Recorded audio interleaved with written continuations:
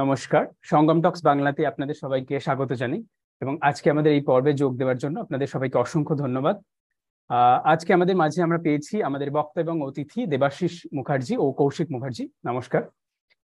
তো আজকে আমাদের যে আলোচ্য বিষয় বিষয়টি হলো মূলত উত্তরপাড়া, হুগলির উত্তরপাড়ার যে মুখার্জি পরিবার বা মুখোপাধ্যায় পরিবার, সেই পরিবারের বাংলার শিক্ষা ও সমাজের অগ্রগতিতে তাদের অবদান এবং তাদের বিভিন্ন কৃতিত্ব। তো আজকে আমাদের আলোচনার সারাংশটি আমি ছোট করে বলে দিই। বাবু জয়কৃষ্ণ মুখোপাধ্যায় উত্তরপাড়ার একজন বিশিষ্ট বাঙালি জমিদার, সমাজ সংস্কারক এবং ওনাকে ঊনবিংশ শতকের বাংলার নবজাগরণের অন্যতম পথিকৃৎ হিসেবেও আমরা বলা হয়ে থাকে। তো জয়কৃষ্ণ বাবু ছিলেন ঈশ্বরচন্দ্র বিদ্যাসাগরের বিধবা বিবাহ প্রথা চালু করার আবেদনপত্রের প্রথম স্বাক্ষরকারী। জয়কৃষ্ণ তার বিভিন্ন জমিদারি অঞ্চলে মোট 35টি বিদ্যালয় ও 10টি স্বাস্থ্য কেন্দ্র স্থাপন করেন। তার প্রতিষ্ঠিত উত্তরপাড়ার পৌরসভাটি কোনো ভারতীয়ের দ্বারা প্রতিষ্ঠিত সুবে বাংলার প্রাচীনতম পৌরসভা। তিনি উত্তরপাড়ার একটি গ্রন্থাগার প্রতিষ্ঠা করেন, যেটি এশিয়ার সর্বপ্রথম নিঃশুল্ক সাধারণ গ্রন্থাগার, এবং তার ভাই বিজয়কৃষ্ণ এবং পরবর্তীকালে তাদের উত্তরসূরি রাজা প্যারিমোহন মুখোপাধ্যায়, হরিহর মুখোপাধ্যায়, প্রতাপনারায়ণ প্রমুখ এবং আরো অনেকেই বাংলার শিক্ষা ও সমাজের অগ্রগতিতে প্রকাণ্ড বিশাল অবদান রেখেছেন। সেই বিষয়ে আজকের এই প্রতিবেদন। তো আমাদের বক্তার সঙ্গে আপনাদের পরিচয় করিয়ে দিই।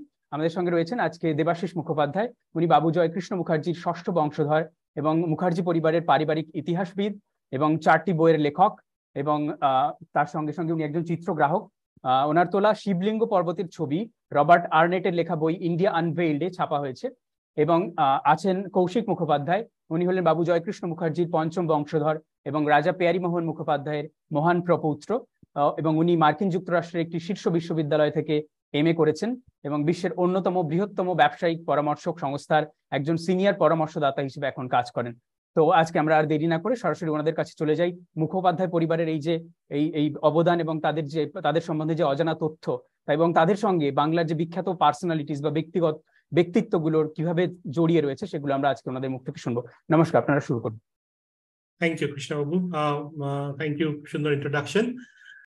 এই আমাদের আজকের টকটার একটা আমার মতে একটা সিনপসিস আছে যে ঠিক ইতিহাস জানতে ঠিক প্রশ্নগুলো করতে হয়।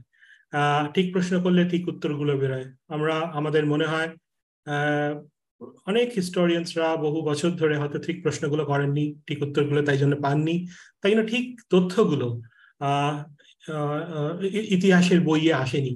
আমাদের অ্যাটেম্পট হলো কিছু তথ্য যেগুলো এই ইতিহাসের পাতায় লেখা নেই, সেগুলোকে আপনাদের সামনে প্রেজেন্ট করব। তো এই ছবিটা খুব সিগনিফিকেন্ট। এটা আমাদের family tree, Mukherjee family tree, যেটা দেবাশিস বাবু হ্যান্ড ড্রাফট করেছেন বহু বছর ধরে। 2012 থেকে এই প্রজেক্টটা শুরু করেছিলেন। এইটা হলো আমাদের সূত্র, আমাদের ইতিহাসের সূত্র। এটা নিয়ে দেবাশিসদা তুমি যদি কিছু বলো, এখান থেকে যদি শুরু করি, তাহলে আমরা আস্তে আস্তে আমাদের জিনিওলজির দিকে যাব, তারপরে আস্তে আস্তে অ্যাচিভমেন্টস। তো এর পেছনে এই হিস্ট্রিটা কি, এই চার্টটা। আমি জানি তুমি 3 দিন রাষ্ট্রপতি ভবনে ছিলে এই প্রজেক্টটা নিয়ে, তো এটা নিয়ে যদি তুমি কিছু বলো।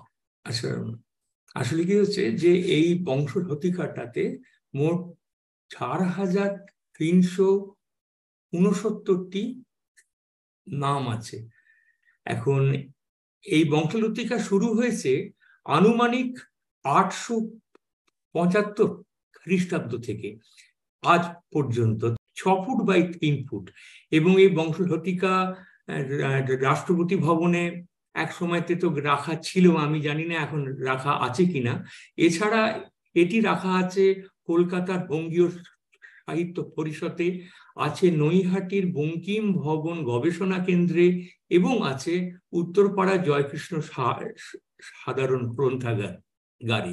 এছাড়া এই বংশলতিকাটি আমার উত্তরপাড়ার বাসভবনেও কিন্তু আছে আর কি। আর এই বংশটা শুরু হয়েছে আমাদের প্রথম পুরুষ যার আমরা নাম পেয়েছি জানতে, যিনি কান্যকুব্জে থাকতেন, তার নাম ছিল মেধাতিথি ভরদ্বাজ। তা আমাদের উত্তরপাড়ার মুখোপাধ্যায় বংশ কিভাবে এই বংশলতিকার ভেতরে সংযুক্ত হলো, অর্থাৎ আমাদের যারা পূর্বপুরুষ তারা কিভাবে মেধাতিথি ভরদ্বাজের সঙ্গে মিলিত হলেন, আমি আপনাকে সেই নামগুলো শুধু পরপর পরপর বলে যাচ্ছি কার বাবা কে ছিলেন, কার বাবা কে ছিলেন ইত্যাদি। তা সেই কারণে আমি নামটা প্রথমে আমি যাকে দিয়ে শুরু করছি তিনি হচ্ছেন রাজা প্যারীমোহন। রাজা প্যারীমোহনের বাবার নাম ছিল বাবু জয় কৃষ্ণ মুখোপাধ্যায়, তার বাবা জগমোহন মুখোপাধ্যায়, তার বাবা নন্দগোপাল, তার বাবা হরে কৃষ্ণ, তার বাবা গৌরী চরণ, তার বাবা গোপী রমন, তার বাবা গঙ্গাধর ঠাকুর, তার বাবা নীলকণ্ঠ ঠাকুর, তার বাবা রাঘবেন্দ্র, তার বাবা রামাচার্য, তার বাবা গঙ্গানন্দ ভট্টাচার্য, তার বাবা মনোহর পণ্ডিত, তার বাবা লক্ষ্মীধর হালদার, তার বাবা অনিরুদ্ধ ওঝা, তার বাবা মুরারি ওঝা, তার বাবা গর্ভেশ্বর, তার বাবা নৃসিংহ, তার বাবা স্বীয়, তার বাবা উদ্ভব, তার বাবা আহিত, তার বাবা উৎসাহ, তার বাবা কোলাহল, তার বাবা মাধবাচার্য, তার বাবা গুহক, তার বাবা বান্ধবাচার্য, তার বাবা ককুৎস্থ, তার বাবা বিক্রম, তার বাবা আবর, তার বাবা মেধাতিথি, তার বাবা শ্রীনিবাস, তার বাবা শ্রীগর্ভ, তার বাবা শ্রীহর্ষ এবং তার বাবা মেধাতিথি ভরদ্বাজ। আমি কেন এখানে মেধাতিথি ভরদ্বাজ কথাটা উল্লেখ করলাম, কারণ এখানে দুজন মেধাতিথি আছে, সেই কারণে আমি এটা উল্লেখ করেছি। এখন আমরা আনুমানিক 942 খ্রিস্টাব্দ, মানে 942 খ্রিস্টাব্দে উত্তরপ্রদেশের কান্যকুব্জ থেকে বাংলায় আসি। এসে আমরা প্রথমে যেখানে ছিলাম সেই জায়গাটার নাম ছিল মুখটি।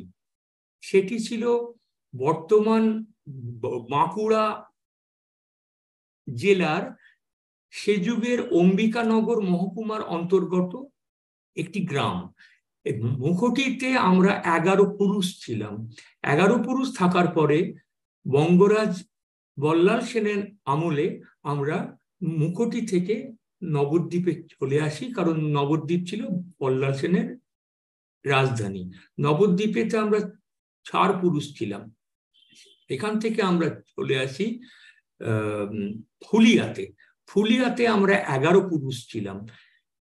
ফুলিয়া থেকে আমরা চলে আসি খামারগাছি গ্রামে, হুগলি জেলার। এখন হুগলি জেলার খামারগাছি গ্রামে আমরা 4 পুরুষ থাকার পর তারপর আমরা মোটামুটি 1792 খ্রিস্টাব্দে আমরা উত্তরপাড়াতে চলে আসি। আর এই 1792 খ্রিস্টাব্দে ঠিক চলে আসি বললে ভুল হবে, মানে জগমোহন মুখোপাধ্যায়ের বাবার নাম ছিল নন্দগোপাল মুখোপাধ্যায়, আর জগমোহনের যখন মাত্র 2 বছর বয়স তখন নন্দগোপালের অকাল প্রয়াণ হয়। তাই সেই কারণে জগমোহনের যে মা ছিলেন শিবানী মানে দেবী, যিনি ছিলেন নন্দগোপালের তৃতীয়া পত্নী, তার যে বাবা রামনিধি চট্টোপাধ্যায়, তিনি মেয়েকে হারাবেন না বলে তার মেয়ে অকাল মানে যাকে বলে অকাল বৈধব্য হয়েছে মেয়ের আর কি, তখন মেয়ের মাত্র 25 বছর বয়স। সেই কারণে তিনি উত্তরপাড়াতে একটা বাড়ি এবং কিছু জমিদারি মেয়ের নামে লিখে দেন এবং সে বাড়ি করে দেন। সেখানেই জগমোহন ছোট থেকে আস্তে আস্তে আস্তে আস্তে বড় হতে থাকে। আর জগমোহন সম্বন্ধে আমাকে তো কিছু তো বলতেই হয়। এখন জগমোহন মুখোপাধ্যায় কে তার মা শিবানী দেবী খুব কঠোর হস্তে মানুষ করতে থাকেন। তিনি বুঝতে পেরেছিলেন, মানে শিবানী দেবী, যে ইংরেজের আমলে ইংরেজি শিক্ষা না করলে পরে উন্নতি করা সম্ভব নয়। রাধাচরণ মুখোপাধ্যায় ছিলেন শোভাবাজার রাজবাড়ির দেওয়ান। এখন তার বাড়িতে ইংরেজি শিক্ষা হতো, সেখানে জগমোহনকে পাঠানো হয়েছিল ইংরেজি শিক্ষার জন্য। এরপর শিবানী দেবীর যিনি মানে পাতুল রামহরি রায় জগমোহনের জন্য কমিশনারিয়েট জেনারেলে অফিসে একটি কাজ ঠিক করে দেন, কোষাধ্যক্ষের কাজ, 1808-1809 সালে। সেই কাজ জগমোহনের কিছুদিন করার পরে পছন্দ হয়নি। তখন জগমোহন 1812 সালে ফোর্ট উইলিয়ামে আসা ইংরেজদের চতুর্দশ পদাতিক বাহিনীতে মেস ক্লার্ক হিসেবে যোগদান করেন, এবং সেই মেস ক্লার্ক হিসেবে যোগদান করার পরেতে তাকে সারা ভারতবর্ষ ওই ইংরেজ সৈন্য দলের সঙ্গে কিন্তু ঘুরতে হয়। এর পরেতে মানে তিনি যাকে বলে সেই এর পে মাস্টার পদে নিযুক্ত হন, এবং ঘুরতে ঘুরতে ঘুরতে ঘুরতে 1816 সালের নেপাল যুদ্ধ হয়। তারপরে 1817 সালে আলিগড় যুদ্ধ হয়, এবং 1818 সালে পিন্ডারিস যুদ্ধ হয়। পিন্ডারিস যুদ্ধ বলতে তখনকার দিনে কেন মানে এখনো আর কি, পিন্ডারিস বলতে আমরা তাদেরকেই মিন করি যারা মারাঠা পশু ছিলেন এবং যারা পাঠান পশু ছিলেন। মানে পিন্ডারিস কোনো জায়গার নাম কিন্তু নয়। এই তিনটে যুদ্ধে ব্রিটিশরা জয়লাভ করার পর শেষ যুদ্ধ ব্রিটিশরা যেটা করে জগমোহন যখন ছিলেন, যখন সেটা হচ্ছে 1825 সালের ভরতপুর যুদ্ধ। এই ভরতপুর যুদ্ধে ভরতপুরের রাজাকে পরাজিত করে ব্রিটিশরা অনেক অর্থ লাভ করে।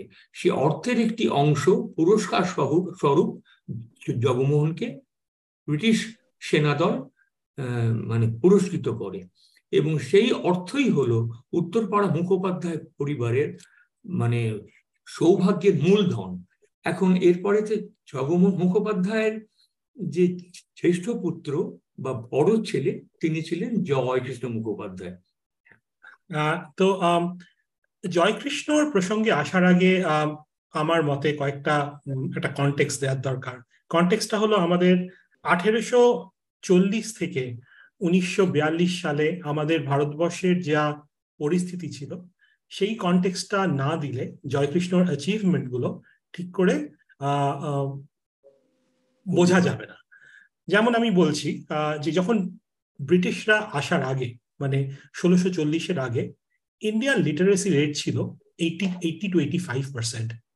ব্রিটিশরা আসার পর বিটুইন 1840 to 1914 আমাদের ভারতবর্ষের লিটারেসি রেট পড়ে যায় 9%। সে এক্স্যাক্টলি সেম ভাবে ইকোনমি। তো আমাদের ইন্ডিয়ানের রোজগার ছিল আন্ডার ব্রিটিশ রুল 80 টাকা পার অ্যানাম, যেখানে একজন ব্রিটিশের ইনকাম ছিল আবার 1200 টাকা পার অ্যানাম। একজন আমেরিকানের ইনকাম ছিল 4000 টাকা পার অ্যানাম। আমরা বলি যে আমাদের ভারতবর্ষে মেশিনিং, টেকনোলজি, নতুন আইডিয়া সবকিছু এনেছেন ব্রিটিশরা। এটা একেবারেই ভুল কথা। তার কারণ হলো, যদি সেটা সত্যি হতো তাহলে 7টি ইউরোপিয়ান দেশ আমাদের দেশে জিনিস খুঁজতে আসতো না। আমাদের দেশ গ্লোবাল লিডার্স ছিল cotton, silk, gold, silver, wooden handicraft, Indigo, jute, এই সব এদের জন্য মেশিন তৈরি হতো। সেই মেশিনগুলো ছিল কোথায়? আমরাই তৈরি করেছি। তো এই যে আমরা একটা হিস্ট্রি বই শিখিয়েছি যে ব্রিটিশরা অনেক কিছু এনেছে, হ্যাঁ অনেক কিছু এনেছেন, কিন্তু এগুলো আমাদের অলরেডি ছিল। কিন্তু ওভার টাইম এগুলো আস্তে আস্তে সব নষ্ট হয়ে যায়। এগুলোকে আবার রিভাইভ করার একটা প্রয়োজন ছিল। আমরা এই যে জিনিসগুলো আমরা ট্রেড করতাম, আমরা ইন্ডিয়ানসরা, আমরা ভারতীয়রা যে ইউরোপে গিয়ে ট্রেডিং করতো, যেত কিসে? শিপে, রাইট? জাহাজে। তো জাহাজটা তৈরি করতো কে? ব্রিটিশদের আসার আগে আমরাই তৈরি করতাম। কিন্তু 1840 থেকে 1914-র মধ্যে একটা শিপিং কোম্পানি পড়েছিল ভারতবর্ষে, সেটা হলো Scindia steam navigation company, right? তো এই আমাদের লিটারেসি রেট নিয়ে বললাম। মিলিটারি, আমি জানি না এখানে আপনারা জানেন কিনা যে মিলিটারিতে, ব্রিটিশ মিলিটারিতে ওরা একটা কাস্ট সিস্টেম তৈরি করে, যেখানে একটা র্যাঙ্কিং তৈরি হয়, একটা পার্টিকুলার একটা র্যাঙ্কিং করে ওরা। সেই র্যাঙ্কিংটাতে থাকে king commissioner officer, Indian commissioner officer, এরকম করে কাস্ট সিস্টেম তৈরি করে, যেখানে বাঙালিদের বিশেষত কোনো স্কোপ দেয়া হতো না ইন দি ইন্টেলিজেন্সিয়া। কারণ ওরা মনে করতো যে বাঙালিরা এত ইন্টেলিজেন্ট, তারা ওদের সবকিছু জেনে নিয়ে আমরা ওদের ডিফিট করে দেবো। তো এই সব নিয়ে একটা আমাদের এমন পরিস্থিতি হয়েছিল, আমাদের না ছিল শিক্ষা ব্যবস্থা, আমাদের না ছিল হেলথ কেয়ার, মানে mortality rate highest between 1840 and 1912। এই সব কিছু দেখে জগমোহনের মনে একটা এফেক্ট হয় যে আমাকে কিছু একটা করতে হবে, এন্ড সেইটাই হলো সূত্র। জয়কৃষ্ণ মুখোপাধ্যায় 1830 সালে আইন নিয়ে পড়াশুনো করেন এবং তারপরে 1831 সালে মানে হুগলির জাজ ম্যাজিস্ট্রেট ডিসি স্মাইথের আন্ডারে বা অধীনে উনি বক্সির কাজ করেছিলেন। কিসের জন্য বক্সি? যে উনি একটি মানে হুগলি, চুঁচুড়া এবং শ্রীরামপুরে যে চৌকিদারি কর আরোপ করা হয়েছিল ব্রিটিশদের দ্বারা, সেই চৌকিদারি কর আদায়ের জন্য ওনাকে নিযুক্ত করা হয় এবং পরবর্তীকালে 1832 সালে হুগলি কালেক্টরেট অফিসে উনি রেকর্ড কিপার হিসেবে উনি কিন্তু যোগ দেন। এখন রেকর্ড কিপার মানে তার কাছে সমস্ত রকমের রেকর্ড আসতো যে কার জমিদারি মানে ওয়েস্টেড হয়ে যাচ্ছে। এখন সেই সমস্ত জমিদারি আস্তে আস্তে আস্তে আস্তে কিনতে উনি একটা সময়ের পর উনি অনেক জমিদারি কিন্তু কিনে ফেলেন এবং এরপর তার শুরু হয় প্রতিষ্ঠার একটা ইতিহাস আর কি। এখন তিনি প্রথমে যেটা করেন, তিনি উত্তরপাড়াতেই 1850 সালে তিনি একটি স্বাস্থ্য কেন্দ্র প্রতিষ্ঠা করেন। বর্তমানে সেই স্বাস্থ্য কেন্দ্রটি পরিত্যক্ত অবস্থায় পড়ে আছে, যে যাই হোক। এবং তিনি তার জমিদারি এলাকাতে আমি যতদূর খুঁজে পেয়েছি তিনি মোট 10টি স্বাস্থ্যকেন্দ্র তিনি কিন্তু প্রতিষ্ঠা করেছিলেন। হরিপাল আছে, দ্বারবাসিনী আছে, ধনেখালি আছে, আরো অনেক জায়গা আছে, চন্দ্রকোনা আছে ইত্যাদি। এরপর উনি 1845 সালে এবং 1849 সালে উত্তরপাড়ায় একটি বালিকা বিদ্যালয় স্থাপনের জন্য ইংরেজ সরকারকে আবেদন করেন, কিন্তু দুবারই তার আবেদন প্রত্যাখ্যাত হয়।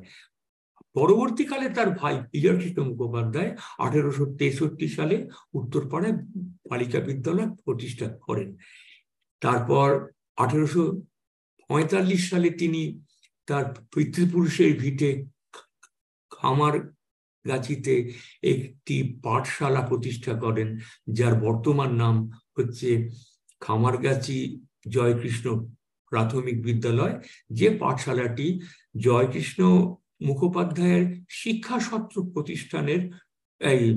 প্রতিষ্ঠার প্রথম পাঠশালা। তার ঠিক 1 বছর পরে তার ভাইয়ের রাজকৃষ্ণের সঙ্গে তিনি উত্তরপাড়াতে একটি ইংরেজি স্কুল প্রতিষ্ঠা করেন। পরবর্তীকালে সেই স্কুলটি সরকার অধিগ্রহণ করে, মানে টেক ওভার করে, এবং সেই স্কুলটির নাম হচ্ছে উত্তরপাড়া গভর্নমেন্ট হাই স্কুল।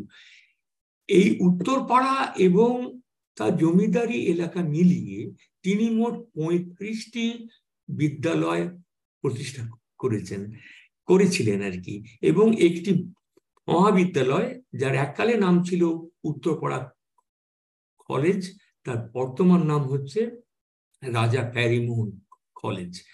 তা চিন্তা করে দেখুন, যে সমস্ত গ্রামে গঞ্জে যেখানে কোনো শিক্ষার আলো ঢোকেইনি, মানে সেখানে কিছুই ঢোকেনি, সেখানে তিনি কিন্তু পাঠশালার পর পাঠশালা, হাই স্কুলের পর হাই স্কুল কিন্তু প্রতিষ্ঠা করে গেছেন সেই যুগেতে।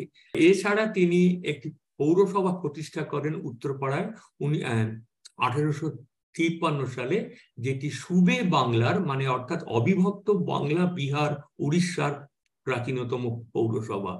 এবং তারপরে তিনি একটি গ্রন্থাগার প্রতিষ্ঠা করেন উত্তরপাড়ায়, যার বর্তমান নাম জয়কৃষ্ণ সাধারণ গ্রন্থাগার। এটি হলো এশিয়ার সর্বপ্রথম নিঃশুল্ক সাধারণ গ্রন্থাগার, যে গ্রন্থাগারে বিদ্যাসাগর মহাশয়ের অনুরোধে মাইকেল মধুসূদন দত্ত 1869 সালে 3 মাসের জন্য এবং 1873 সালে 1.5 মাসের জন্য মানে সেখানে আশ্রয় নিয়েছিলেন জয়কৃষ্ণ বাবুর আতিথেয়তায়। এছাড়া তারপরে তিনি বহু জায়গায় হাট, বাজার ইত্যাদি প্রতিষ্ঠা করেছেন, মানে পণ্য বিক্রির জন্য বিভিন্ন জায়গায় হাট, বাজার ইত্যাদি প্রতিষ্ঠা করেছেন এবং অগণিত পুষ্করিণী এবং খাল খনন করেছিলেন সেচের জন্য এবং মানুষের দৈনন্দিন ব্যবহারের জন্য। বেশ কিছু জায়গাতে তিনি কুয়ো কিন্তু খুঁড়েছিলেন, মানে হচ্ছে যে ওই যাকে আমরা পাতকুয়া বলি, মানে পানীয় জলের ক্ষেত্রে তিনি সমস্ত কুয়ো খুঁড়েছিলেন। এইরকম শোনা যায়। কয়েকটা গল্প আমি আপনাকে না বলে থাকতে পারছি না। একটা আছে যে দেখুন, তিনি যখন মহালে যেতেন, তিনি তো শেষ 20 বছর অন্ধ হয়ে গিয়েছিলেন। তার ক্যাটারাক্ট অপারেশন করানো হয়েছিল যখন তার প্রায় 60 বছর বয়স, কিন্তু সেটা আনসাকসেসফুল হয়েছিল, যার ফলে উনি উনি কারুর সাহায্য না নিয়ে উনি হাঁটতে পারতেন না। তা শেষ এই সময়ের ভেতরেও, প্লাস এর আগেও বলছি, যে উনি যখন বিভিন্ন জমিদারি মহলে যখন উনি যেতেন, তখন উনি সঙ্গে করে স্লেট, পেন্সিল, খাতা এবং বই গ্রামের বাচ্চাদের বিতরণ করতেন, যাতে তাদের ভেতরে শিক্ষা প্রতি একটা আগ্রহ আসে। এই একটা জিনিস খুবই করার মতো। পুকুর আর খাল, এটার বিশেষত্ব হলো একটা পুকুর আর খাল, একটা মাঠ, একটা বাজার, এটা দিয়ে একটা শহর গড়ে ওঠে। এখন আপনি ইমাজিন করুন 35টা এইরকম কম্বিনেশন উনি করেছেন, অ্যাটলিস্ট 35টা আমরা পেয়েছি, মানে মিনিমাম বলছি। হ্যাঁ, 35টা গ্রাম, একটা গ্রামের জুড়ে একটা একটা সিভিলাইজেশন গড়ে ওঠে। এইটা একটা চিন্তা করার বিষয়। আমারই লেখা গ্রন্থ থেকে আমি কয়েকটা অংশ আমি আপনাদের পড়ে শোনাচ্ছি, তারপরে আমি বক্তব্য রাখবো। সেটা হচ্ছে যে আমার লেখা উত্তরপাড়ার জমিদার বাড়ির ইতিকথা থেকে আমি এই অংশটা বলছি, যে ব্রিটিশ সরকারের পুনর্গ্রহণ প্রক্রিয়ার অর্থাৎ রিজাম্পশন অপারেশনস এর বিরুদ্ধে প্রতিবাদে 1838 সালের 31 অক্টোবর কলকাতা টাউন হলে ভূম্যধিকারী সভা অনুষ্ঠিত হয়। সভায় প্রায় 4000 মানুষ যোগদান করেছিলেন। সেই যুগে তখন পর্যন্ত এটি ছিল সব থেকে বড় জনসভা। এবং সবার শেষে ধন্যবাদ জ্ঞাপন, এখানে রাজা রাধাকান্ত দেবের পৌরোহিত্যে সেই সভায় ব্রিটিশ সরকারের কাজের বিরুদ্ধে প্রিভি কাউন্সিলের আবেদন জানানোর প্রস্তাব করেন রামকমল সেন, এবং সেই প্রস্তাবের সমর্থনে বক্তব্য রাখেন জয়কৃষ্ণ মুখোপাধ্যায়। এরপর দেখুন, জয়কৃষ্ণ বাবু ব্রিটিশ ইন্ডিয়ান অ্যাসোসিয়েশনের পরিচালন সমিতির সদস্য ছিলেন। তিনি ব্রিটিশ সরকারের সমালোচনা করেছেন বহু বিষয়, যেমন পুকা আইন হত্যা, ফৌজদারি শাসন বিভাগের অপদার্থতা, অযোগ্যতা এবং উন্নাসিকতা, ভারতীয় আইনকে নাকচ করতে ভারত সচিবের ভেটো ক্ষমতা, অতিরিক্ত সরকারি অর্থব্যয়, উচ্চ পদে ভারতীয়দের নিয়োগ না করা ইত্যাদি। অর্থাৎ তিনি ব্রিটিশ সরকারের বিরুদ্ধে কিন্তু তিনি যথেষ্ট সোচ্চার হয়েছিলেন। যে উনি ইংরেজদের কাছে উনি ইংরেজি শিখেছিলেন, বা ইংরেজি হয়তো শেখেননি ইংরেজদের কাছে, উনি ইংরেজি শিখেছিলেন এবং উনি ইংরেজদের সঙ্গে উনি চাকরি করেছেন, কিন্তু উনি সাথে সাথে ইংরেজদের সমালোচনা করতেও কিন্তু ছাড়েননি। কারণ ওনার কাছে দেশপ্রেম বা প্যাট্রিয়টিজম সাংঘাতিক মাত্রায় ছিল। এবং আপনারা নিশ্চয়ই জানেন যে পণ্ডিত ঈশ্বরচন্দ্র বিদ্যাসাগর যখন তার কাছে আসে বিধবা বিবাহ চালু করার আবেদন পত্রের সপক্ষে জয়কৃষ্ণ মুখোপাধ্যায় ছিলেন প্রথম স্বাক্ষরকারী, এবং সেই দিন থেকে বিদ্যাসাগরের সঙ্গে জয়কৃষ্ণর সখ্যতা বা ভ্রাতৃত্ব শুরু হয়। জয়কৃষ্ণ থেকে বিদ্যাসাগর 12 বছরের ছোট ছিলেন, ছোট ভাইয়ের মতো তিনি বিদ্যাসাগরকে তিনি কিন্তু দেখতেন। এবং এছাড়া তৎকালীন বঙ্গেশ্বর সিসিল বিডেনের কাছে কৌলিন্য প্রথার বিলোপের জন্য যে আবেদনপত্র প্রেরিত হয়েছিল, জয়কৃষ্ণ তার ভেতরে ছিলেন অন্যতম স্বাক্ষরকারী। এখন প্রশ্ন আসে যে এত এইরকম ইমপেটাস উনি পেলেন কোথা থেকে? এটা তো একটা অস্বাভাবিক একটা জিনিস। এখন অনেকে অনেকভাবে এর মানে এই জিনিসটাকে এক্সপ্লেন করেছেন বা মানে বলেছেন যে প্রথম কথা হচ্ছে যে প্রথম জিনিস হচ্ছে যে আপনার মানে আপনার বাড়ির লোক কিরকম তার উপরে অনেক কিছু নির্ভর করে আপনি কেমন হবেন। সেকেন্ড হচ্ছে যে পারিপার্শ্বিকতা, মানে আপনি কার সঙ্গে মিশছেন তার উপর নির্ভর করে আপনার কাজ কিরকম হবে, আপনার কর্মকাণ্ড কিরকম হবে। এবং সর্বোপরি বলি সেটা হচ্ছে বংশাণু, যাকে আমরা জিন বলি, জিন। তা সেই বংশাণুটা কিন্তু বেশ কয়েক পুরুষ আগে থেকেও কিন্তু সেটা ফ্লো করতে পারে। এখন এছাড়া রয়েছে আর্থিক সাচ্ছল্য। এখন বিদ্যাসাগর যে প্রতিষ্ঠা করেছিলেন, এবং একটা কথা আমি বলতে আপনাকে ভুলে গেছি, তার প্রতিষ্ঠিত সমস্ত প্রতিষ্ঠানের বাৎসরিক ব্যয় মেটানো হতো তার জমিদারি থেকে খাজনা বাবদ আয় থেকে, তার জমিদারি থেকে আসা খাজনা বাবদ আয় থেকে।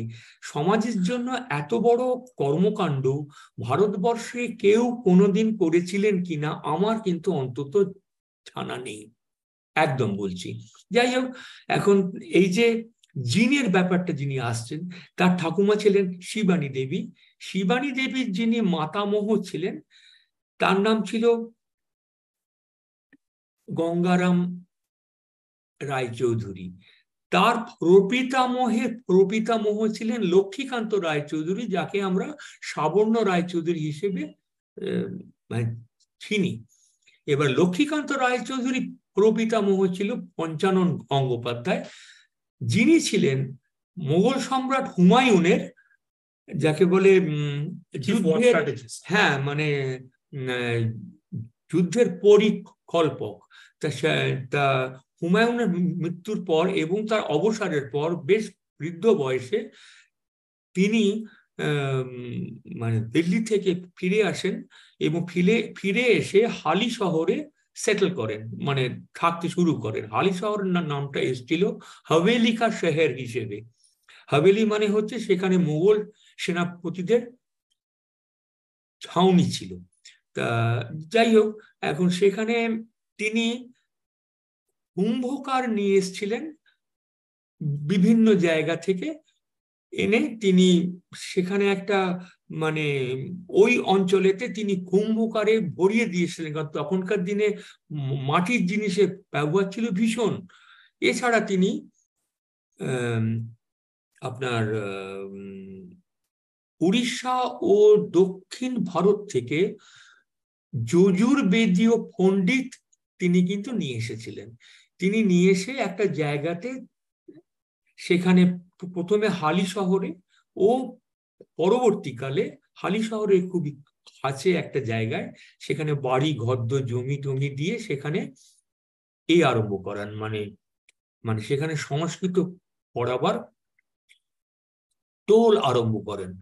তা হালি শহরের থেকে বাইরে যে জায়গাটাতে করানো হয়, সেই জায়গাটা পরবর্তীকালে তার নাম হয়ে ওঠে ভট্টপল্লী, আজ যার নাম ভাটপাড়া। এবার তিনি স্বর্ণকার নিয়ে আসেন বিভিন্ন জায়গা থেকে, এবং তাদের জন্য তিনি বাড়ি ঘরদোর জমি টমি সবই দিয়েছিলেন, এবং সেই জায়গাটা পরবর্তীকালে নাম হয়ে যায় কাঞ্চন পল্লী, যার আজকের নাম হচ্ছে কাঁচরাপাড়া।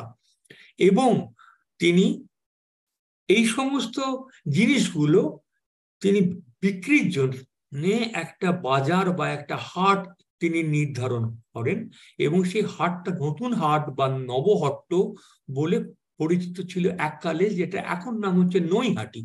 নৈহাটি ছিল গঙ্গার পাশে, তখন মানে নৌকা করে পরিবহন ব্যবস্থায় মানে সব জায়গাতে হতো, মানে জলপথে হতো আর কি। এবং তিনি ওই থেকে পূর্ব বাংলা থেকে তিনি অনেক বৈদ্যকে নিয়ে আসেন চিকিৎসার জন্য। তা সেই পরবর্তীকালে পঞ্চানন গঙ্গোপাধ্যায়, যিনি পাঁচু শক্তি খান নামে পরবর্তীকালে পরিচিত ছিলেন, সেই পাঁচু শক্তি খান মৃত্যুর পর তাদের একটা বিরাট অংশ গঙ্গার পশ্চিম দিকে বসতি স্থাপন করেন, বর্তমানে যার নাম হচ্ছে বৈদ্যবাটি। তা দেখা যাচ্ছে যে পাঁচু শক্তি খান একটা জায়গাতে, দেখুন তখনকার দিনে সংস্কৃত টোল ছিল জয়কৃষ্ণ মুখোপাধ্যায়ের সময়কার বিদ্যালয় স্থাপন। তো তখনকার দিনে মানে বৈদ্যকে নিয়ে আসা হচ্ছে জয়কৃষ্ণ মুখোপাধ্যায়ের সময় স্বাস্থ্য কেন্দ্র স্থাপন। মানে পাঁচু শক্তি খানের যা যা কর্মকাণ্ড এর সঙ্গে ভীষণ মিলে যায় কিন্তু জয়কৃষ্ণ মুখোপাধ্যায়ের কর্মকাণ্ডের সঙ্গে। এবং পাঁচু শক্তি খান ন্যাচারালি জয়কৃষ্ণ মুখোপাধ্যায়ের পূর্বসূরি ছিলেন। তিনি ছিলেন তার মানে জয়কৃষ্ণ মুখোপাধ্যায়ের পিতামহীর মাতামহের প্রপিতামহের প্রপিতামহের প্রপিতামহ। এই ছিল মানে তার সঙ্গে পাঁচু শক্তি খানের রিলেশন। কয়েকটা জিনিস, যেমন অনেক কিছু আমরা এখন আজকের দিনে দাঁড়িয়ে ডিসকাস করি, আমরা কিছু ওয়ার্ডস ইউজ করি, ক্রাউড সোর্সিং, ক্রাউড ফান্ডিং, এগুলো সামহাও আমরা এগুলো ধরে নিয়েছি এগুলো একটা ওয়েস্টার্ন আইডিয়া যেগুলো ইন্ডিয়ানরা অ্যাডপ্ট করেছেন। ইন্টারেস্টিংলি দেখা যায় যখন আমরা জয়কৃষ্ণ মুখার্জিকে নিয়ে চর্চা করি, পড়াশোনা করেছি, যে এগুলো কিন্তু 1830-40 সালে উনি অলরেডি করে ফেলেছেন। যেমন আমি বলছি যে উত্তরপাড়ায় যেটা বালিখাল ব্রিজ, টেনশন ব্রিজ, এই টেনশন ব্রিজটা এটা ওই সময়তে উনি করেছিলেন একটা প্রাইভেট পাবলিক পার্টনারশিপে। যেমন খুব অসুবিধা হতো কলকাতার শহর থেকে লোকের হুগলি জেলায় যেতে, কারণ মাঝখানে গঙ্গা ছিল, সেই গঙ্গা পার করে যাওয়াটা একটা বিরাট ব্যাপার ছিল। উনি বালিখাল বানিয়ে দিলেন লোকেরা যাতে যেতে পারে না। এইটা ওনার পক্ষে একা স্পন্সর করা সম্ভব ছিল না। তো উনি যেটা করলেন, উনি গভর্নমেন্টকে বললেন তোমরা কিছু দাও, হুগলি কলকাতার কিছু নামি দামি ব্যক্তিকে উনি বললেন তোমরাও এসো, একটা পার্টনারশিপ করি, এই পুরো জিনিসটা আমরা একসঙ্গে বানাই, অ্যান্ড এর রেভিনিউজ যা হবে সেটা আমার দরকার নেই, সেটা সোশ্যাল কজে চলে যায়। নাম্বার 1। নাম্বার 2 হলো ওনার এটা হলো ক্রাউড, ধরুন ফান্ডিং এর একটা, ক্রাউড সোর্সিং এর উনি প্রচন্ড, ওনার ফোকাস ছিল এগ্রিকালচার, মানে আমাদের স্বাবলম্বী হওয়া, অ্যাবাউট আমাদের মানে এগ্রিকালচার নিয়ে উনি খুব খুব চিন্তা করতেন, বিকজ বাংলায় এত ফ্যামিন হয়েছে, এত মহামারী হয়েছে, ওনার একটা চিন্তা ছিল সেটা নিয়ে। তো উনি নতুন আইডিয়া, নতুন এগ্রিকালচারাল ইনোভেশন টেকনোলজি কি করে আনবেন সেটা উনি করেছিলেন কি একটা একটা একটা ক্রাউড সোর্সিং অ্যাক্টিভিটি, মানে যেটা আজকের দিন আমরা ক্রাউড সোর্সিং বলি। উনি একটা অ্যাডভার্টাইজ করলেন যে উনি চান কেউ একটা রিসার্চ পেপার এর উপর লিখুক, সেই রিসার্চ পেপারটা এটার পাবলিকেশন লন্ডনে হয়, উনি 50 পাউন্ড একটা রিওয়ার্ড রাখেন। সো লাল বেহারি দে বলে এক ভদ্রলোক, তার পেপারটা সিলেক্টেড হয়, অ্যান্ড সেই পেপারের পিয়ার রিভিউ করেন চার্লস ডারউইন, যার সঙ্গে জয়কৃষ্ণের খুব আলাপ ছিল। তো এই ছিল জয়কৃষ্ণের কানেকশন। তারপরে ধরুন জয়কৃষ্ণের, মানে আমরা এত লাফালাফি করি, আমরা এত বলি নোবেল প্রাইজ নিয়ে, জয়কৃষ্ণ 1840 সালে উনি রিয়েলাইজ করেছিলেন যে আমাদের দেশে সায়েন্স ব্যাপারটাকে, মানে ফিজিক্স, কেমিস্ট্রি, ম্যাথমেটিক্স, এই ব্যাপার, হেলথ কেয়ার, মানে হেলথ কেয়ার, এইসবকে এগিয়ে নিয়ে যেতে লোককে রিওয়ার্ড দেওয়ার দরকার, লোককে ফান্ডিং করার দরকার। উনি চিন্তা করেছিলেন একটা জয়কৃষ্ণ অ্যাওয়ার্ড বলে একটা অ্যাওয়ার্ড, উনি সেটা চেয়েছিলেন করতে, কিন্তু সেটা সম্ভব হয়নি। আলটিমেটলি সেটা করেছেন ওনার ওনার ছেলের থেকে শুরু হয়েছিল, কিন্তু ভূপেন্দ্রনাথ মুখার্জি সেটাকে আলটিমেটলি করেছিলেন। যে অ্যাওয়ার্ডটা পেয়েছিলেন জেমস জিন্স ছিলেন was the father of British cosmology. উনি হলেন first recipient of Joykrishna award 1937 Joykrishna gold মেডেলটা উনি পান। তো কতখানি ভিশনারি ছিলেন যে এই অ্যাওয়ার্ডের কথা চিন্তা করেছিলেন, কিন্তু আলটিমেটলি জয়কৃষ্ণ অ্যাওয়ার্ডটা করা হয়নি বিকজ ব্রিটিশরা মনে করেছিলেন যে এই অ্যাওয়ার্ডটা এটা আমাদের ঠিক প্রাপ্য না, তো ওটা ইউরোপের কিছু করা উচিত। তো এটা কখনোই কেউ এইটা নিয়ে কথা বলেনি, এটা ঢেকে গেছে এরকম ধরনের একটা জিনিস। আরেকটা জিনিস হলো যেটা ওনার মেডেল, আমি জানি দেবাশিস দা বাবু জয়কৃষ্ণ করে রেফার করেন, কিন্তু আমি সবসময় ওনাকে বলি রাজা জয়কৃষ্ণ, সেটা নিয়ে আমাদের একটা ডিবেট হয় না। অনেকে বলে উনি তো বাবু, উনি তো রাজা ছিলেন না। আমি আপনাদের সামনে একটা মেডেল পেশ করেছি যেটা রানী বাবুর জয়কৃষ্ণকে পাঠিয়েছিলেন। জয়কৃষ্ণ এই মেডেলটা এর অর্থ হলো উনি একজন অ্যাকচুয়ালি ওনাকে রাজার টাইটেলটা দেয়া হয়, কিন্তু উনি এত হাম্বল ছিলেন, উনি রিফিউজ করেছেন রাজা টাইটেলটা ইউজ করতে।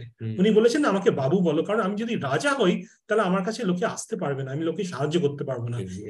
তো উদার মন, এত এইরকম ধরনের একজন মহান ব্যক্তি ছিলেন, তো উনি কোনোদিন রাজা টাইটেলটা ইউজ করেননি। আরেকটা জিনিস এখানে আছে হলো ইম্পর্টেন্ট জিনিস হলো যেটা আপনি যদি কেউ ক্যালকাটা ইউনিভার্সিটির সাইটে যান, দেখবেন ক্যালকাটা ইউনিভার্সিটিতে কোথাও আমাদের পরিবারের কিংবা জয়কৃষ্ণ সম্বন্ধে কিছু কোনো লেখা নেই। কিন্তু আজকে আমাদের কাছে কাগজপত্র আছে, এভিডেন্স আছে, যেখানে জয়কৃষ্ণ মুখার্জি সিসিল বিডেনকে একটা চিঠি লিখেছিলেন ওনার ভিশন অফ এন ইউনিভার্সিটি, যেটা ভারতবর্ষের প্রথম ইউনিভার্সিটি হবে ইন লাইন উইথ অক্সব্রিজ। অক্সফোর্ড কেমব্রিজের যে এডুকেশন সিস্টেমটা, সেই সিস্টেমটা যদি আমাদের এখানে করা যায়, তার একটা প্রস্তাব, সেই প্রস্তাবের চিঠির আমি একটা অংশ তুলে এখানে ধরেছি ওপরে সেকেন্ড ইমেজটা। এটা একটা প্রায় 14-15 পাতার একটা প্রপোজাল ছিল, সেই প্রপোজালটা আমাদের কাছে আছে। তো এই সব ইনফরমেশনটা কোনোদিনই হিস্ট্রি বইয়ে আমরা পড়িনি, এটা বাইরেও আসেনি। এন্ড আজকের এই সেশনটা এর জন্যই, এই এভিডেন্স গুলো আপনাদের কাছে তুলে ধরার জন্য। লাস্ট এখানে আছে Joykrishna not only is a social architect, ওনার পাণ্ডিত্য আমাদের প্রাচীন হেলথ কেয়ার সিস্টেম সেই নিয়ে পর্যন্ত উনি একটা বহু আর্টিকেলস লিখেছেন, যেটা পাবলিশড হয়েছিল জার্নাল অফ ক্যালকাটা মেডিসিনে। যেটা জার্নাল অফ ক্যালকাটা মেডিসিন বলছিল one of the finest articles ওদের কাছে পৌঁছেছে, যেখানে উনি বলছেন যে আমরা মডার্ন মেডিসিন কেন চেষ্টা করছি আমাদের প্রাচীন আয়ুর্বেদ মেডিসিনকে রিপ্লেস করতে, যেগুলো এক্সিস্টিং আমাদের এলমেন্টস, যেগুলো আমাদের এক্সিস্টিং প্রবলেম, সেইগুলো কেন আমরা আয়ুর্বেদ দিয়ে সলভ করছি না, নতুন যে ধরনের ডিজিজেস আসছে সেইগুলো আমাদের করা উচিত নতুন মেডিসিন দিয়ে। এই ধরনের একটা চিন্তাধারা আমার মনে হয় না সেই যুগে দাঁড়িয়ে কেউ এইরকম ধরনের চিন্তা করেছেন।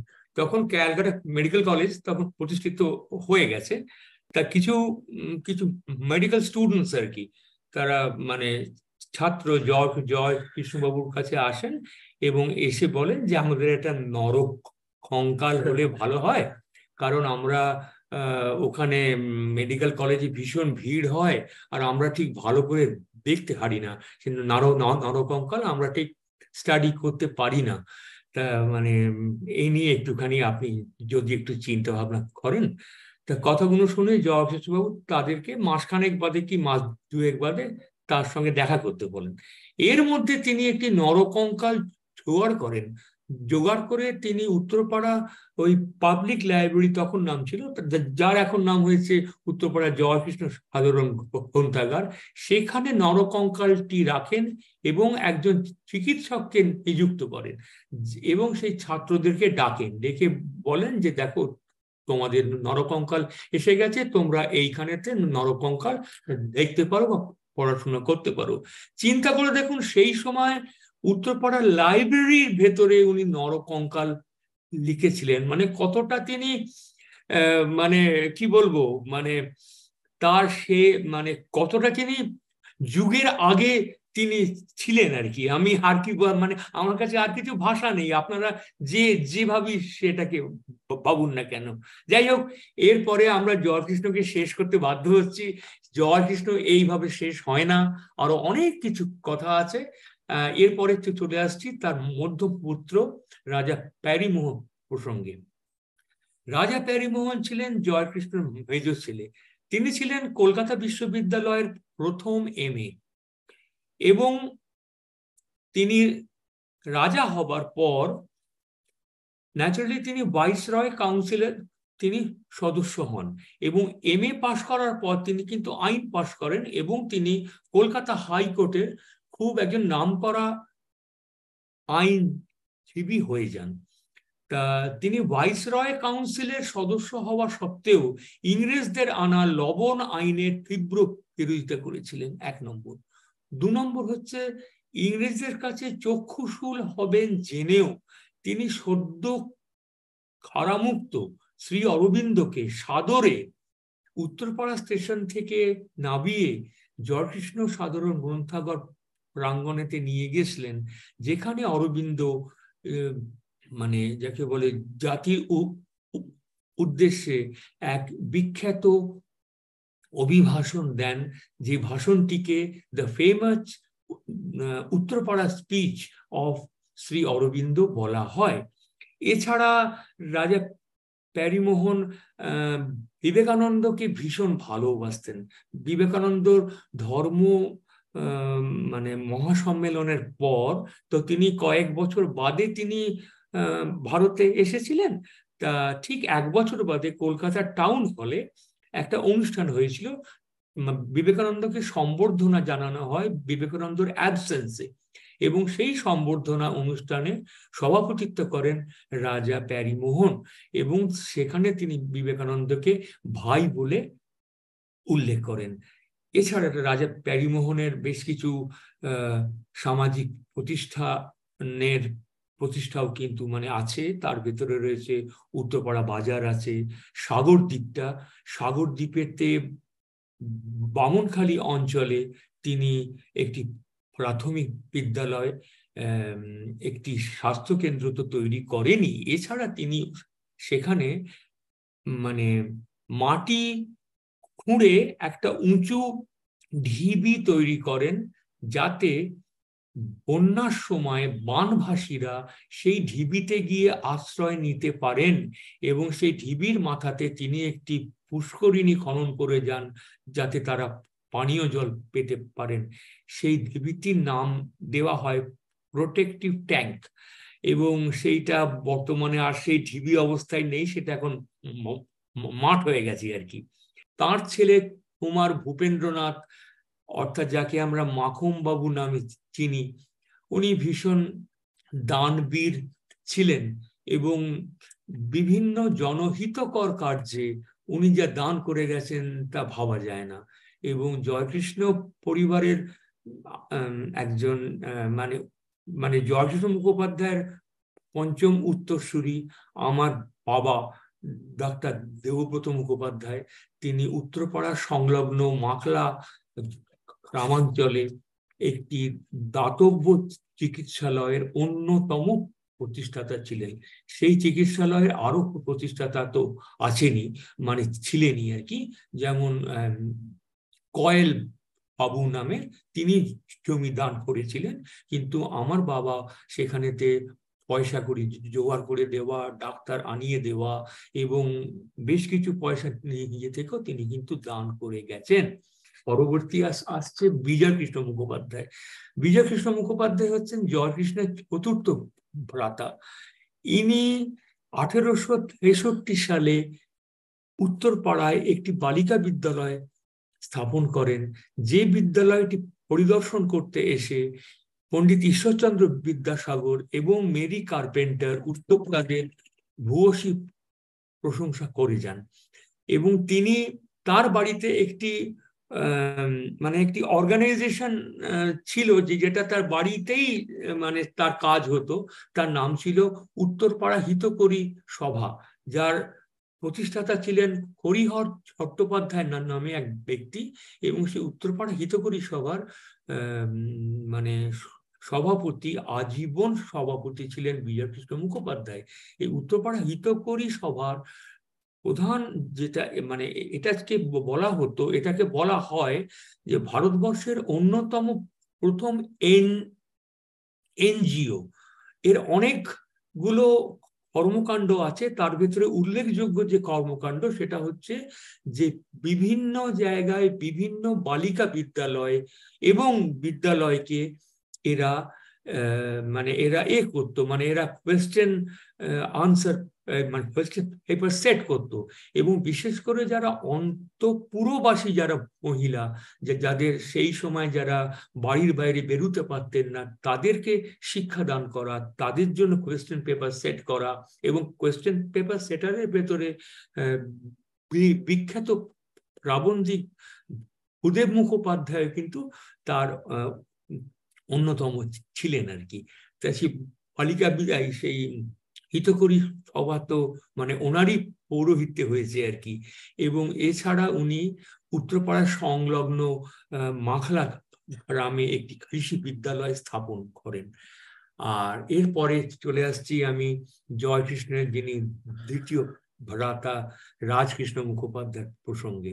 রাজকৃষ্ণ মুখোপাধ্যায় কয়েকটা জায়গাতে উনি স্বল্পায়ু ছিলেন, বেশি দিন উনি বাঁচেননি, তবু তার ভেতরেও বলছি ওনার ভাই বিজয়কৃষ্ণ মুখোপাধ্যায়কে বালিকা বিদ্যালয় এবং হিতকরী সবার উন্নতিকল্পে উনি অনেক সাহায্য করেছিলেন। এবং তিনি উত্তরপাড়ায় 1845 সালে উনি উত্তরপাড়ায় ইউনিয়ন হাই স্কুল প্রতিষ্ঠা করেন, এবং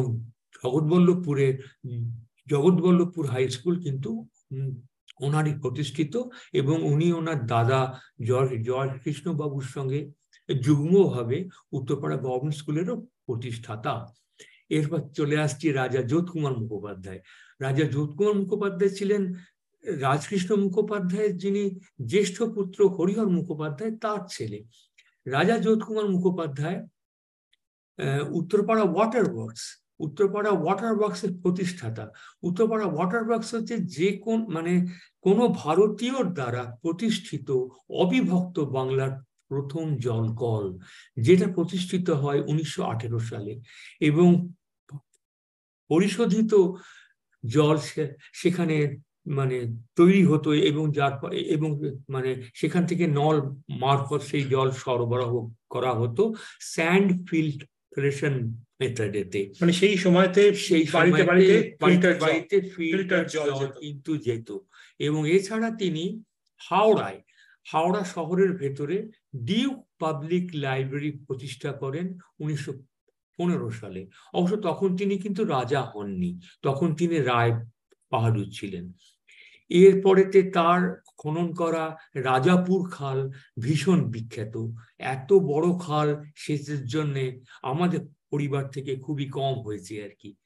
এরপরে চলে আসি মনোহর মুখোপাধ্যায় ছিলেন রাজকৃষ্ণ মুখোপাধ্যায় মেজ ছেলে। উনি যুব সমাজের খেলাধুলার জন্য, শরীরচর্চা খেলাধুলার জন্য উত্তরপাড়াতে একটা প্রকাণ্ড বড় মাঠ উনি পৌরসভাকে দান করে গেছেন। যে মাঠের এককালের নাম ছিল পিকনিক গ্রাউন্ড, পরবর্তীকালে তার নাম হয় পাবলিক পার্ক অ্যান্ড প্লেগ্রাউন্ড। এখন বর্তমানে তার নাম হচ্ছে মনমোহন উদ্যান। এই মনমোহন উদ্যানটি কিন্তু মনোহর মুখোপাধ্যায়ের দান করা জমির ওপরে। এবং এছাড়া তিনি তার বাড়ির চৌহদ্দির ভেতরে একটি গ্রন্থাগার স্থাপন করেন, যে গ্রন্থাগারটা জনসাধারণের জন্যই ছিল। সেটাতে শুধু আইনের বই আর হোমিওপ্যাথিক মানে চিকিৎসা শাস্ত্রের বই সেখানে থাকতো। এবং ওনার তৈরি করা যে ট্রাস্ট যেটা উনি করে গেছিলেন, তাতে বেশ কিছু অর্থ মানে সেখানে দিয়ে গেছিলেন। সেই ট্রাস্টে লিখেছিলেন যে সেই অর্থের একটা অংশ তিনি দুস্থ পরিবার, যারা খেতে পাচ্ছে না বা যারা খুব অসুস্থ এবং যাদের মেয়েদের বিয়ে হচ্ছে না মানে অর্থাভাবে, তারা যদি অ্যাপ্রোচ করে সেই ট্রাস্টের কাছে, সেই ট্রাস্ট থেকে তারা পয়সা পাবে। এই গেল মনোহর মুখোপাধ্যায়।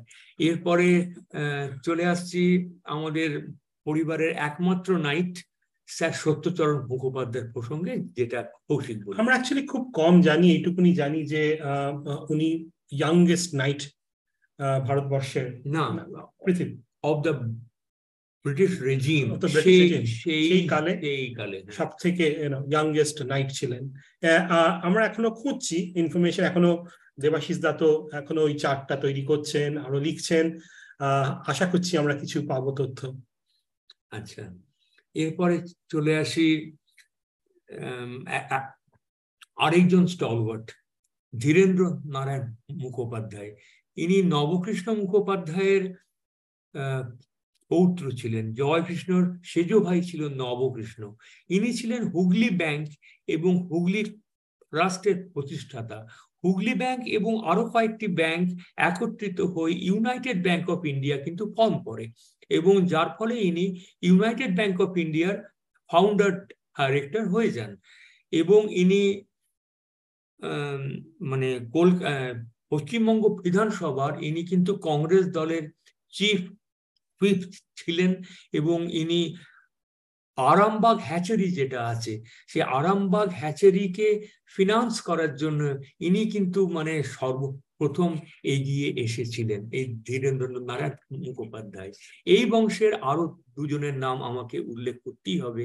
একজনের নাম হচ্ছে অনুপকৃষ্ণ মুখোপাধ্যায়।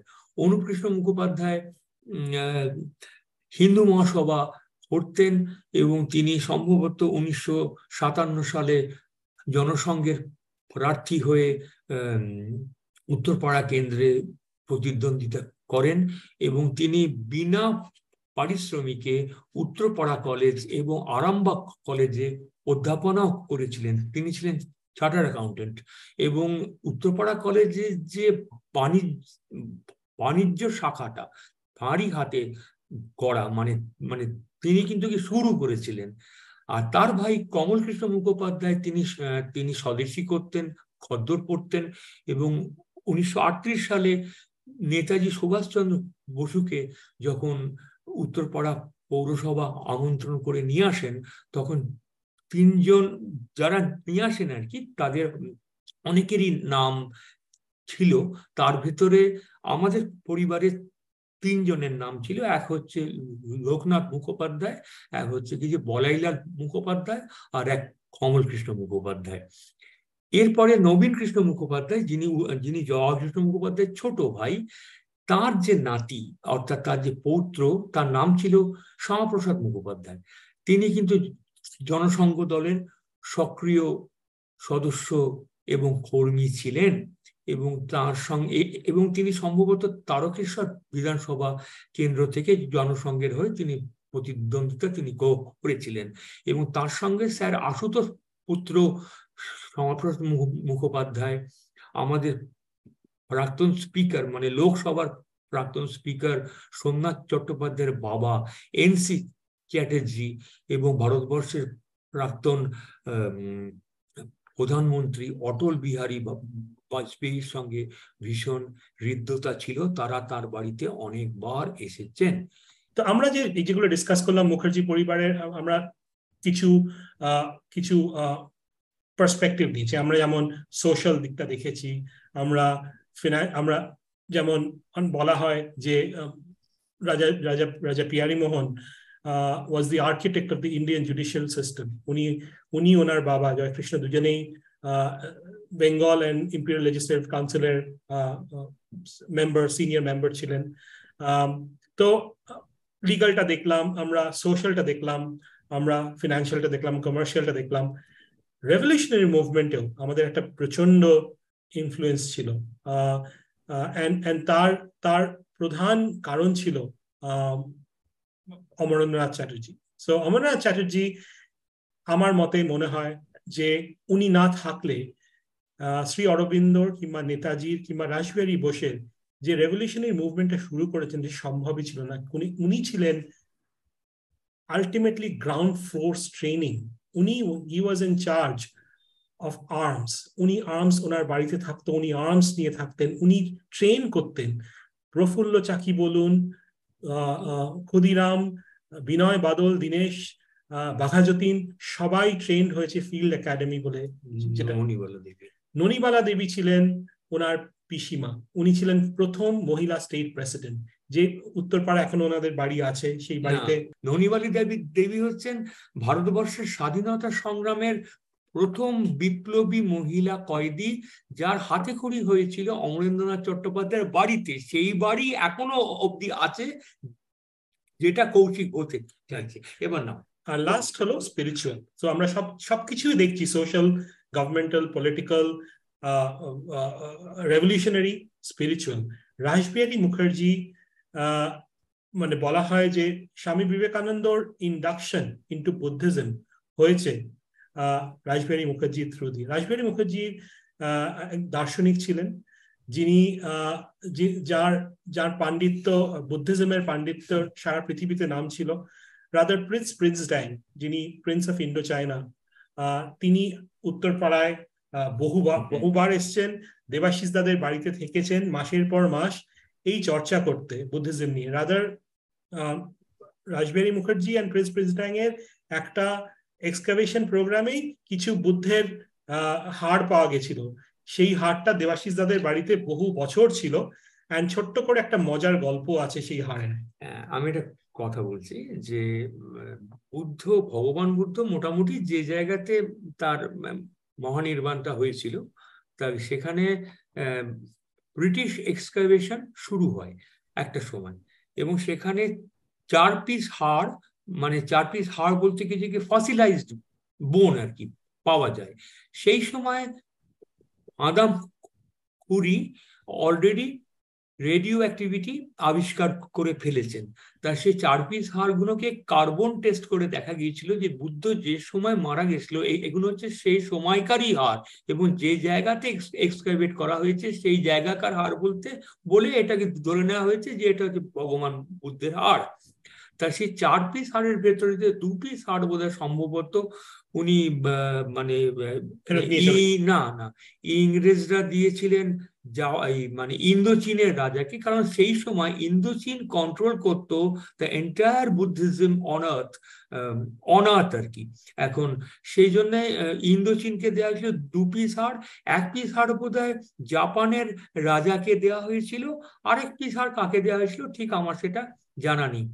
এখন এই যে প্রিন্স ড্যাং, ইনি ছিলেন মেজো রাজকুমার, মানে ওই ইন্দোচীনের মেজো রাজকুমার। তিনি পরবর্তীকালে বৌদ্ধ ভিক্ষু হয়ে যান এবং তিনি নালন্দায় আসা যাওয়া শুরু করেন, এবং রাসবিহারী মুখোপাধ্যায়ও তার মানে বুদ্ধিজমের ওপর, বৌদ্ধ শাস্ত্রের ওপর আসক্তি থাকায় তিনিও মাসের পর মাস তিনি গিয়ে নালন্দায় থাকতেন। দুজনের মধ্যে ভীষণ বন্ধুত্ব হয়, এবং তারা যখন আসতেন তখন তারা আমাদের বাড়িতে তারা আসতেন, এবং সেখানেও 3-4 মাস করে তারা থেকে যেতেন। আউট অফ গ্র্যাটিটিউড প্রিন্স ড্যাং একটা সোনার কৌটো করে ভগবান বুদ্ধের ফসিলাইজড বোন, এই 2টো বোন যেটা যাকে দেয়া হয়েছিল, মানে 2টো হাড়, তার ভেতরে একটা হাড় সেই সোনার কৌটো করে এনে সেটাকে রাসবিহারীকে উপহার দেন। তারপরে তো রাসবিহারীর কাছে সেই হাড় থাকতো। 1921 সালে রাসবিহারী মুখোপাধ্যায় মারা যান।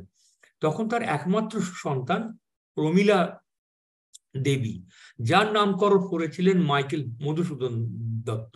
যাই হোক, প্রমীলা দেবী সেই হাড়টিকে বাড়িতে রাখতে চায়নি। তখন রাসবিহারীর ভাই অর্থাৎ প্রমীলা দেবীর যে কাকা শিবনারায়ণ মুখোপাধ্যায়কে বলে যে হাড়টা তুমি অন্য কোথাও দান করে দাও। সেই সময়তে কলকাতার মহাবোধি সোসাইটি সবে তৈরি হয়েছে, এবং কলকাতার মহাবোধি সোসাইটির পক্ষ থেকে সোনার কৌটো করা সেই হাড়টাকে রিসিভ করতে আসেন স্যার আশুতোষ মুখার্জি, এবং তারপরে সেটা চলে যায় কলকাতার মহাবোধি সোসাইটির কাছে। মানে সেটা কিন্তু মানে মহাবোধি সোসাইটিতে কেউ যদি যান আপনি সবই সেটা জানতে পেরে যাবেন। যাই হোক, তা সে হাড় আবার চুরি হয়ে যায়, যে কোনো ভাবে হোক হাড় চুরি হয়ে যায়। এখন the thief was interested in the golden cascade, মানে সোনার কৌটোর উপরই তার ইন্টারেস্ট ছিল, তা হারটাকে সে রাস্তাতে সে ফেলে দেয় মর্দমার পাশে। পরে খোঁজ খোঁজ খোঁজ খোঁজ করতে করতে করতে করতে সে হারটাকে পাওয়া যায় এবং সে হারটাকে আবার মানে সে হারটা পুনরুদ্ধার করা হয় এবং আলটিমেটলি সেটাকে শুদ্ধিকরণ করা হয়। তারপর সেটাকে আবার নতুন করে দেখা হয় যে সেটা সেই হার কিনা। তারপর শুদ্ধিকরণ করার পরে সারনাথের যে বৌদ্ধ বিহার আছে সেখানে ধ্যানরত বুদ্ধের যে মূর্তি আছে তার নিচে যে বেদিকা আছে অর্থাৎ যে বেদিটা আছে তার ভিতরে আরেকটি সোনার কৌটোতে সেই হারটা কিন্তু এখন সিল করে রাখা আছে। সুতরাং ভারতবর্ষে হারটা পৌঁছানোর পরে ওটা প্রথমে কিন্তু আসে আমাদের বাড়িতে, তারপরে ওটা চলে যায় সারনাথের মন্দিরে মহাবোধি সোসাইটি মানে ক্রু দিয়ে আর কি। অনেকে প্রশ্ন করেন নেতাজি কেন এতবার আসতেন উত্তরপাড়ায়, বহুবার এসছেন, ক্ষণ ক্ষণ আসতেন, কেন উনি আইএনসি প্রেসিডেন্ট হওয়ার পর দৌড়ে দৌড়ে উত্তরপাড়া এলেন, একটা উত্তরপাড়া প্লেগ্রাউন্ডে একটা স্পিচ দিলেন। তার একটা কারণ আমরা খুঁজে পেয়েছি যে ওনার আজাদ হিন্দ ফৌজের যে 4 জন মেইন কর্ণধার ছিল তাদের মধ্যে একজন ছিলেন এসি চ্যাটার্জি, যিনি এই ছবিতে বাঁ দিকে দাঁড়িয়ে আছেন। এসি চ্যাটার্জি হলো আমাদের বাড়ির জামাই।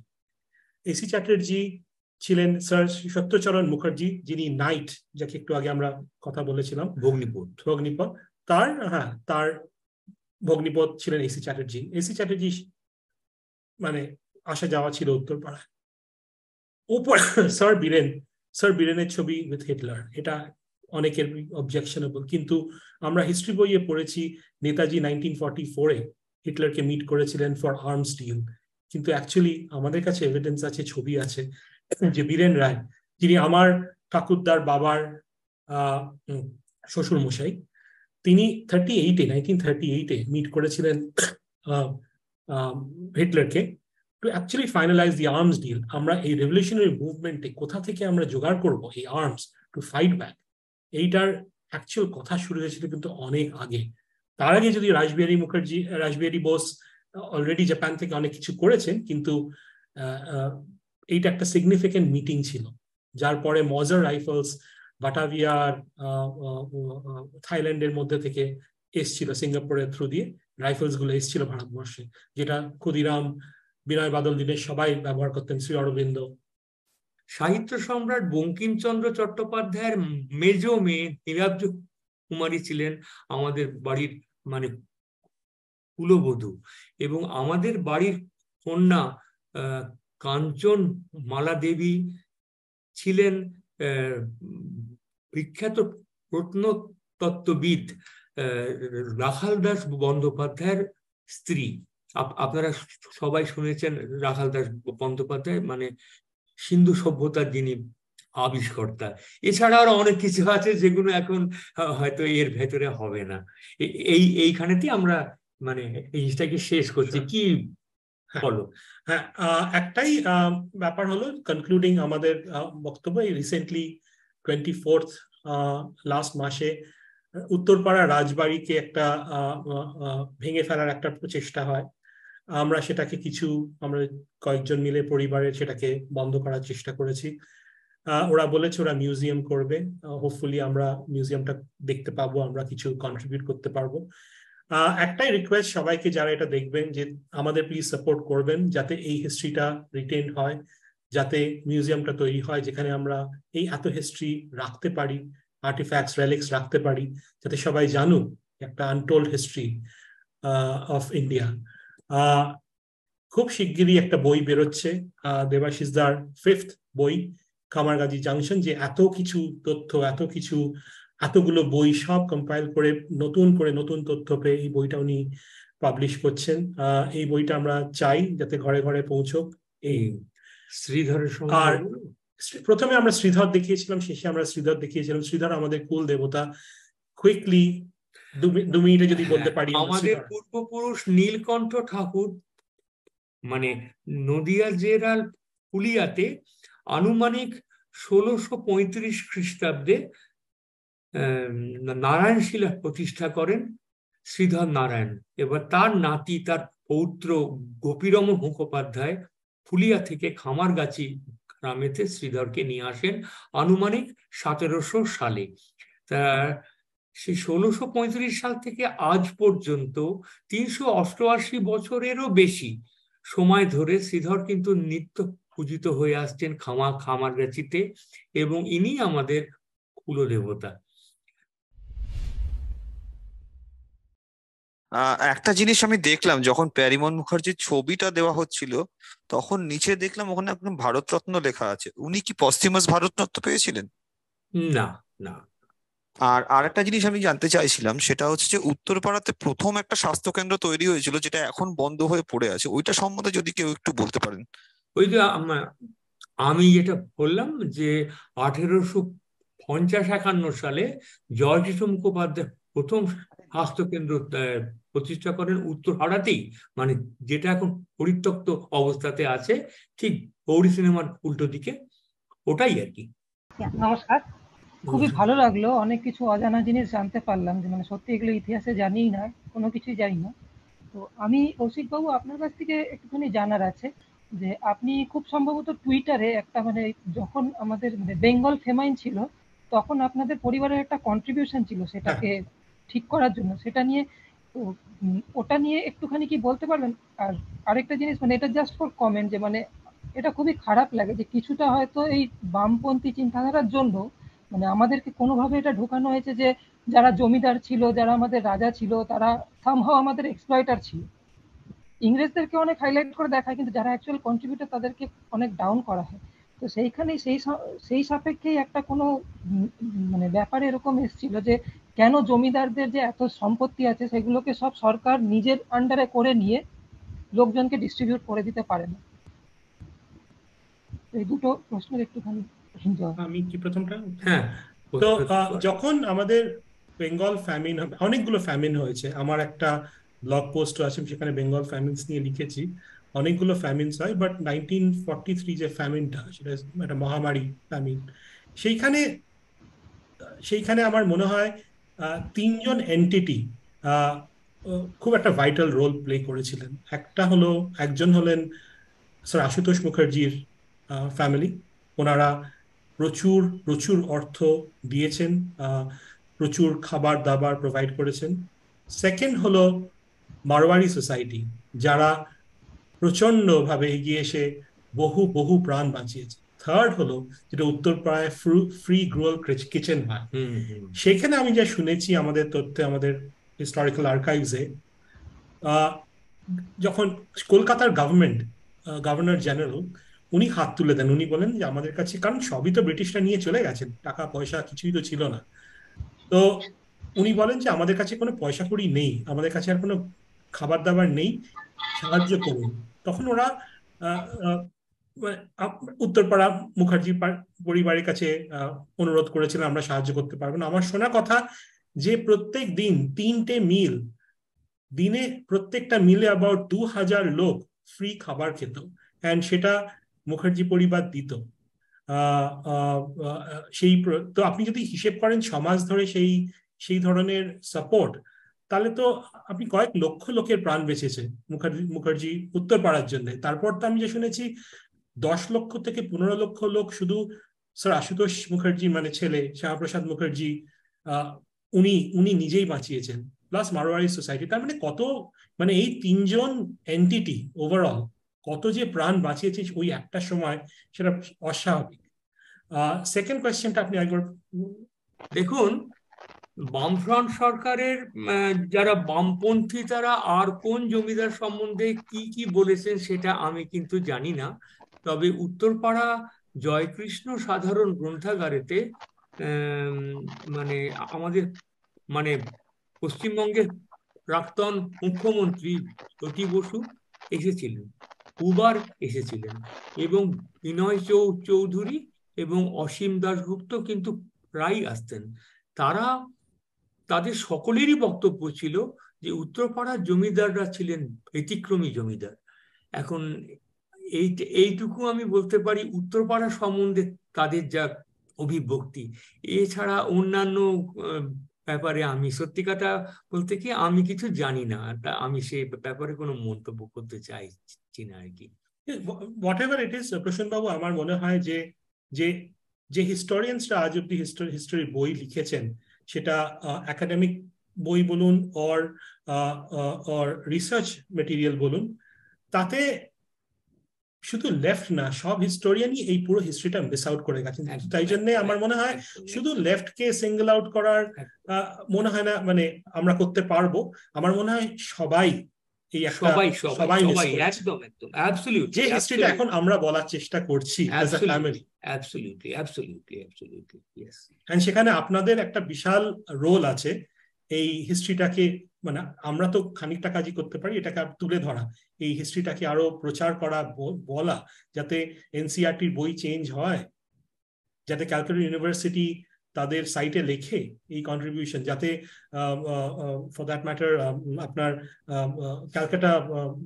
ক্যালকাটা মেডিকেল কলেজ আর আরজিকর কলেজ, এরা যাতে রেকগনাইজ করে আমাদের কন্ট্রিবিউশন। কাল্টিভেশন অফ সায়েন্স, এখানে একটা বিশাল কন্ট্রিবিউশন আমাদের, যদিও সেটা ওদের সাইটে রাজা পিয়ারিমোহনের সম্বন্ধে লেখা আছে, বাট এইগুলো করার দরকার, এটা একটা পাবলিক ভয়েস হওয়ার দরকার। নমস্কার, আমার বাড়ি হচ্ছে পূর্ব বর্ধমান। আমি একজন সামান্য ইতিহাস প্রেমী।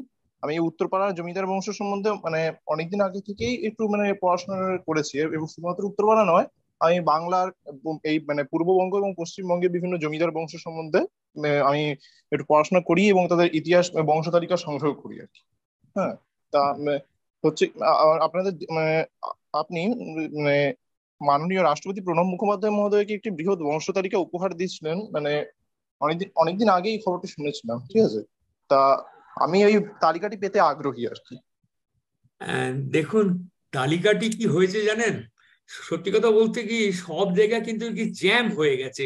মানে আমাকে অনেকে তালিকা চেয়েছেন, যে তালিকা তৈরি করেছেন তার কাছে মেশিনটা ওইটা কিন্তু কি খুলছে না। আচ্ছা, যিনি তালিকাটা প্রিন্ট করেছিলেন তার কাছেও আমি গিয়েছিলাম, সেখানেও মেশিনটা খুলছে না। আমার কাছে যে সিডি, তখনকার দিনে আমি পেন ড্রাইভ আমি ঠিক অতটাতে অভ্যস্ত ছিলাম না ভাই, সিডি ছিল, সেই সিডিটাও কিন্তু কি জ্যাম হয়ে গেছে। এখন দেখুন, উপায় একটাই আছে, যেটা হচ্ছে যে আমার বাড়িতে তো তালিকাটা বাঁধানো আছে। এখন যার বাড়িতে তালিকাটা বাঁধানো নেই, এমনি এমনি শুধু রোল করা আছে, সেই রোল থাকে, যদি আপনি মানে এখনো মনে নেই আমি যে কাকে কাকে কি কি দিয়েছি, সেখান থেকে যদি জাম্বো ফেরক্স করা সম্ভব হয়, সেটাতেই একমাত্র হয়তো আপনি তালিকাটা পেতে পারেন আর কি। এছাড়া আর তো কোনো উপায় তো নেই ভাই। মিস্টার চ্যাটার্জি, আপনি যদি সত্যি মানে জানতে চান, আসুন উত্তরপাড়ায়, আসুন উত্তরপাড়াটা ঘুরে দেখুন, উত্তরপাড়ায় আমাদের সঙ্গে কন্ট্যাক্ট করুন। আমরা গ্ল্যাডলি আপনার যা তথ্য দরকার, যা ইনফরমেশন দরকার, সেগুলো দিতে চাই। তো আমরা আশা করি আরো অনেক অজানা তথ্য আপনারা বলতে পারেননি, সেগুলো হয়তো দেবাশিস বাবুর বইতে থেকে গেছে। ওনার বইয়ের, আপনাদের বইগুলো কি অ্যামাজন বা কোথাও অ্যাভেলেবেল, যেগুলো আমাদের দর্শক বন্ধুরা পেতে পারে কোথাও থেকে? দেখুন, উত্তরপাড়ার জমিদার বাড়ির ইতি কথা এবং উত্তরপাড়ার জমিদার বাড়ির অন্দরমহল, এই দুটো বই কিন্তু অ্যামাজনে অ্যাভেলেবল। বাকি দুটো বই এখন আউট অফ প্রিন্ট, কারণ এই দুটো বই আমি ছাপিয়েছিলাম, মানে পাবলিশার ছিলাম আমি, কাজে সেখানে তো আমার তো ভাই আর তো কিছু করার নেই। আর লাস্ট যে বইটা, সেটা কিন্তু এখনো পাবলিশড হয়নি, তা সেটা মাসখানেকের ভেতরে পাবলিশড হবে বলে আমার আশা, এবং যাতে ওটা অ্যামাজনে অ্যাভেলেবল হয় আমরা দুজনেই তার চেষ্টা করছি আর কি। মানে আপনারা নিশ্চিন্ত থাকুন, আমরা সেখানে তার চেষ্টা করছি।